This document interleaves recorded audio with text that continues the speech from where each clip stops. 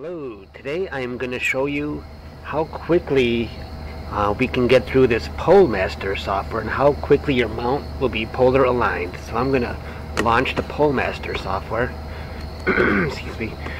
And it's right there, PoleMaster. Yes. And there's the main screen. Let's just expand it full screen. And the first thing we want to do is hit connect. And now it's going to ask us to see if our camera is actually focused or not, and it comes focused from the factory. You should never have to change the focus or anything, and I leave the parameters on the default values 50 and 50. Alright, so I'm just going to click finished. I know I'm already in focus, but of course it would help if I take the cap off the camera. Let's do that. And our stars should appear now. Let's see if we see anything. Let's scroll down the script. There it is. Of course, the brightest star. Well, let me just say right now, my mount is facing north, and so you should have a clear view of Polaris, and it's usually the brightest star you're going to see on the screen, and I already know it's that one. So what you want to do is line it up with this crosshair over here. That's the magnifier. So I'm going to mouse over Polaris, and I'm going to double click as soon as I get it close enough on those crosshairs. I'm getting bit to death by mosquitoes. Sorry about that. Let's try a little bit more here. Right there is close enough. Now you're going to see these red dots, and I'm going to use the left and right keys on the keyboard to swing these red dots around until they're lined up with other stars on the. There should be 5 dots, and they should all be lined up. You'll see right here. There's 1. There's 2. I don't know if it's showing up so well on the screen, but there's 5 red dots, and they're all lined up with stars. And once I've done that, I'm going to hit success. And now the software wants me to click on one of those 5 stars that those red dots were on. And I'm going to choose this one over here since it's pretty bright. I'm going to get that above the crosshairs.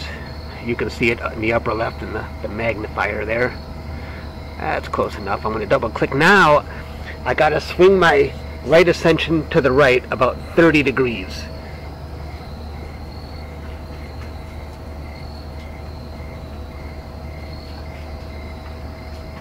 Excuse me, I had to get my hand control here.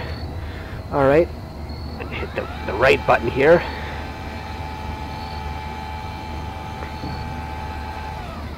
That's probably, I'm going to scroll up a little bit, that's probably not 30, but I usually think that's enough, and the software's okay with it. I'm going to hit finished. It wants me to do it again. Double click on the star. Right there. I'm going to swing 30 degrees again.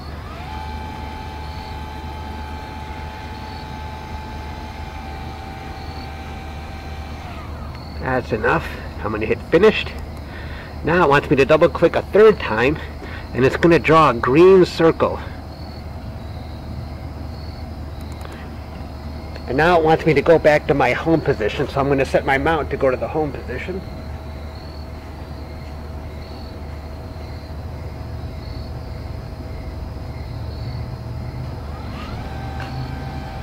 And the star should follow that circle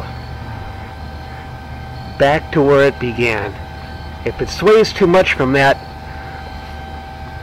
you got a problem. And you can see Polaris swinging around as well. Alright, did it stay on the green circle? Sometimes you might see a double line, but I don't see a problem with that. I've seen other people get the same thing. So I'm going to say yes, that's correct. I'm going to click on Polaris again. I'm just following all the prompts, by the way, that the software is giving me. I know them by heart, but you'll know how to do this just by reading the prompt at the top. So let's line it up with the crosshairs, click on it. Alright, let's see if my red dots are still lined up. You can see this is the star I was using. Let's just see if I can get it any better. Yeah, that's good. Hit success. I'm sorry if I'm going too fast, but this is just how fast you can use the software. Alright, and now here's the interesting part. This is true north. This is where your mount should be pointing to get to be polar aligned. So what I want to do, the software, well, this is at least where I want to put Polaris. The software, if I'm there, then I know I'm going to be polar aligned. So I'm going to have to adjust my manual settings, my right ascension, or the azimuth controls on the mount, and get this Polaris up to that green circle.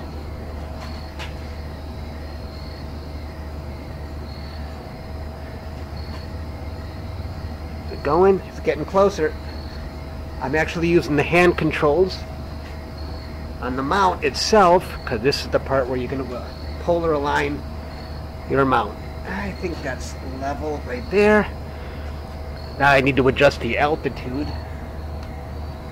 My mount, swing that over. If I guide over and put my mouse over that, you can see it magnified. Right there. Let's tighten that up. Oop, too much. Oop, wait. Almost perfect.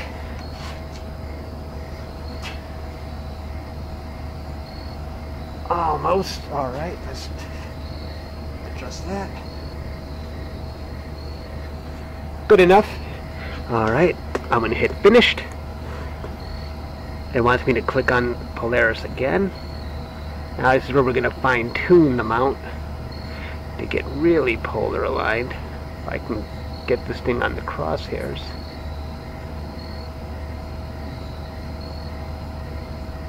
Come on.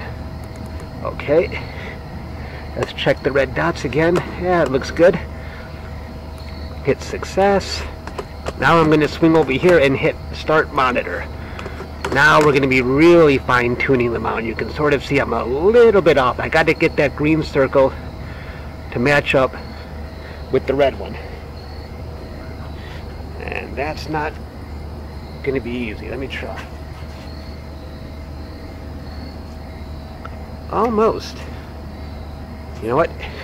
When it sort of jumps around like that, you're pretty close, but I'm going to see if I can tweak it a little more. Yeah, that's it. I'm good. I'm good with that. There's no way I'm going to fix that. It's just too hard. Alright, that is almost perfectly overlaid, and it's going to jump around, especially it's going to jump even more if it's hazy out there. But I'm not going to mess with this. But that's all there is to it. You just hit finish, and you are done. Thanks for watching. Hello there. I just wanted to share with you how my guiding is performing after I went through that polar alignment with the PoleMaster software, and I did no additional drift alignment after that, so you can see how well this PoleMaster actually works. In fact, it's kind of liberating. It only took me about 8 minutes to get through that software, and I'm ready to take pictures, so I think that's pretty good. I don't think I'll be doing any photographing tonight, though. The moon is at 82% illumination. And my target right now, though, is my telescope is pointing almost directly upwards at the Crescent Nebula. I wish I could take some pictures, but they won't come out. This moon is just too bright. Anyway, I just wanted to share with you how my guiding is going. Yeah, looks pretty good to me. Okay, see you later.